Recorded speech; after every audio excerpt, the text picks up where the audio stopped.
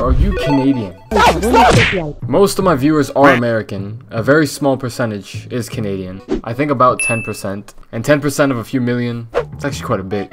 Alright, I'm Canadian, but let's see if you and I are Canadian based on these stereotypes. Do you say sorry for everything? I don't say sorry for shit, unless I am genuinely apologetic for what I did, if I did anything. I never say sorry for no reason. Do you live in an igloo?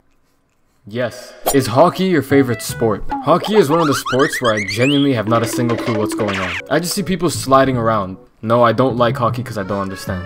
Lastly, do you own a cottage? I do not own a cottage, but I definitely know a few people that do.